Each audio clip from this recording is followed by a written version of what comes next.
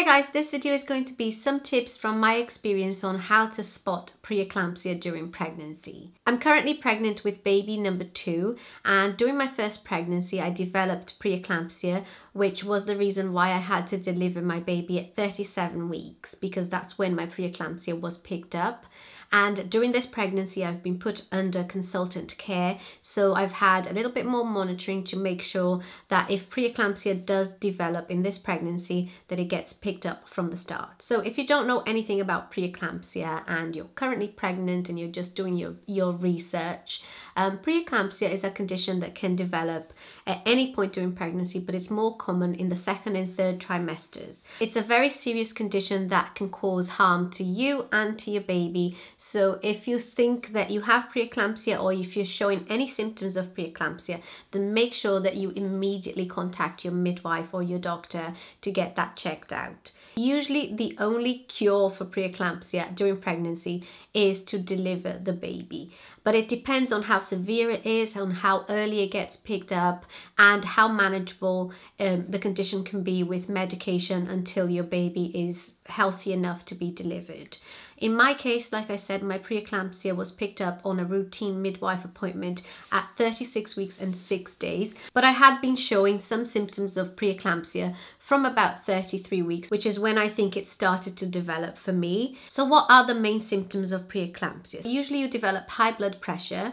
You get really swollen and puffy all of a sudden, not just normal pregnant swelling, but really swollen and puffy. There's also usually protein found in your urine and your baby's growth is reduced. So in my case, these were the 4 symptoms that were present when my preeclampsia was found, and they were all present in one particular day that I went for my appointment. Before that point, before 36 weeks and 6 days, I had a lot of swelling from 33 weeks, but I had none of the other symptoms of preeclampsia. It was never found protein in my urine, my baby was growing well, and my blood pressure was okay. So I was never put on any medication for preeclampsia because midwives and everybody that assessed me just assumed that my swelling was a lot of water retention. But in hindsight, now I know it wasn't. It was just the early stages of my preeclampsia. I also had a couple more symptoms which then later on were associated with preeclampsia, and they were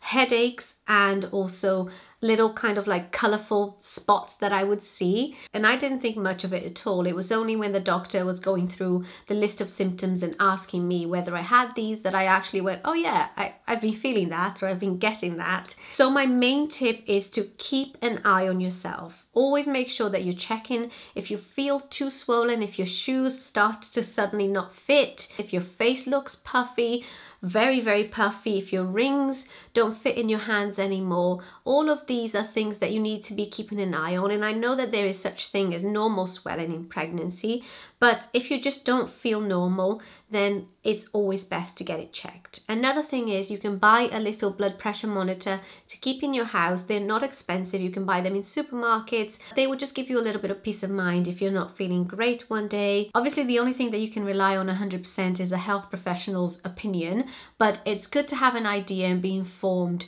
from the start so that you're not just guessing and wondering if everything is okay. So if your preeclampsia is severe and it gets picked up really early on in your pregnancy, it might be that you need to be put on medication, on blood pressure medication, to keep your blood pressure regular and stable, and you might be able to go all the way until 40 weeks or even further than that without any problems on medication.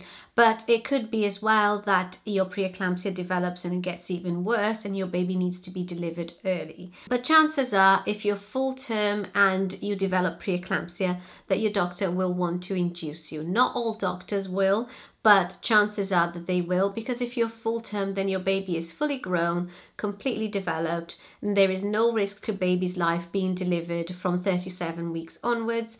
And like I said, usually the cure to preeclampsia is delivering a healthy baby. And so that's what my doctor did for me, and I think it was the correct decision because a scan picked up that my baby's growth wasn't keeping up with the expected. He was measuring 33 to 34 weeks when he was supposed to be 37 weeks, and doctors weren't sure why he wasn't growing. So because I was already full term, I was induced straight away, and I'm so glad that that decision was made. It was the best thing for my son to be delivered early. So it was good that we got him out when we did, and that he came out safely and naturally without any more complications. So that was my experience with preeclampsia and the signs and symptoms that I developed. If you've been through preeclampsia, please leave your tips and your symptoms and anything that you want to share in the comments below, because it might help other women who are researching about preeclampsia or even going through at the moment.